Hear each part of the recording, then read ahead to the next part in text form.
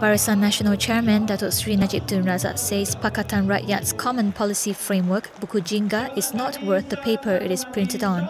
He says the coalition's master plan, which aims to restructure subsidies and abolish tolls, is not feasible as doing so will spell the end of Bursa Malaysia.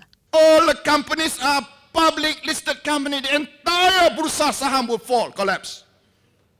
Entire capital market will collapse. Lepas tu you nak naikkan, you nak kurangkan lagi harga minyak. Where are you getting the money from? He said this in his opening speech at the Gerakan National Delegates Conference on Sunday.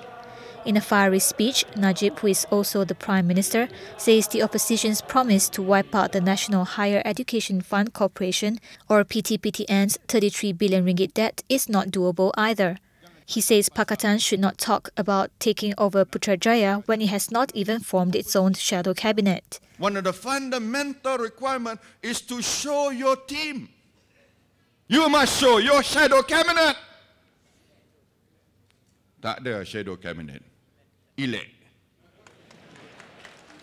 Don't talk about forming the government. Form a shadow cabinet first. Tengok. He says in Selangor, 73% of the promises made by Pakatan to the people were not fulfilled, and as such, no one should have a government which failed to deliver on its promises.